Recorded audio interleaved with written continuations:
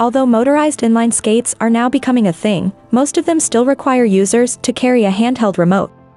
The JoyErider skates are different, however, in that they're controlled by the user's foot taps.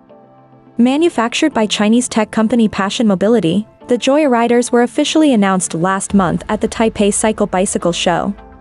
They're designed for urban commuting.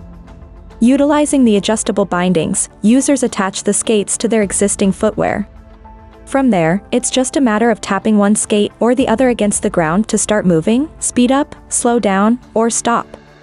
An accompanying app lets users decide what number of taps, and on which foot, determine which actions.